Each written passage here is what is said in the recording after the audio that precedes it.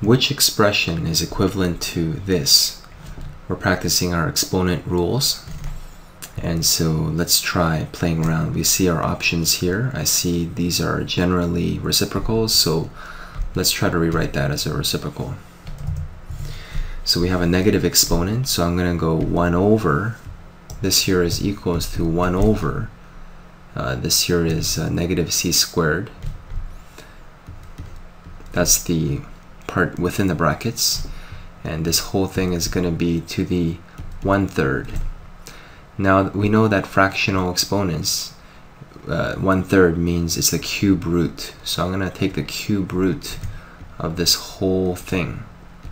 So this is going to be the cube root, which is index 3 of this whole things, which is A. A is correct. They're equivalent. Now in this little note here, it's saying that another question would be to simplify it to make this answer look like this. So how would we do that? Let's try looking at this one here. We have some inside part within the brackets. This is equivalent to negative 1 times c squared. And we have some exponent here. So we're going to spread the exponent to each part. So let's try that. This here is equivalent to negative 1 to the negative 1/3 times c squared to the negative 1/3. Let's see what happens here.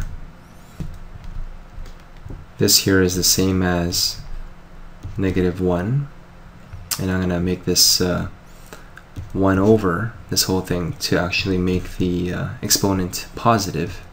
So this is 1/3, which essentially means the cube root. So this here is going to be the cube root of negative 1, and we may think that, oh, we can't take negative numbers in the radicand underneath the radical symbol. However, we can, because negative 1 times negative 1 times negative 1 is negative 1.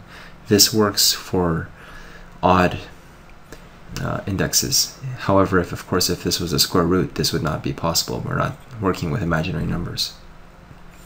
So the cube root of negative 1 indeed is negative 1.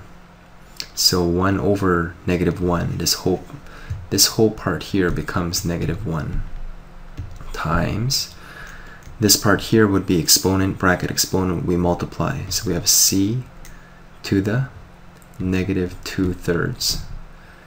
And so we have this negative sign here. This is equals to negative something.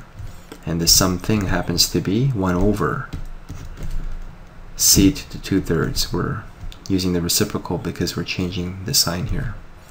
C to the 2/3.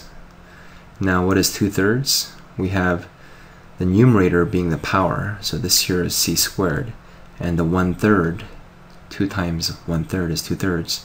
The 1/3 means we're taking the cube root, so we're taking the cube root of c squared. So we use some basic algebra exponent rules to actually come up with this simplest form.